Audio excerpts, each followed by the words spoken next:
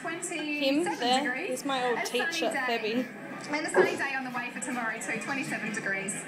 And looking ahead, temperatures heating up into the 30s on Sunday. A warm sunny day on Monday with a top of 36 degrees. A shower or two developing on Tuesday, but temperatures will still reach a hot 37 degrees. Showers clearing on Wednesday with the temperatures dropping back into the early 30s for the rest of the week. Tonight's weather photo was taken by Mary Heath. Mary is 19 years old and took this very cool shot of the sun setting at Semaphore Beach. If you've got a weather photo you'd like to share, send it to the address on screen now. So that's it for my weather report, and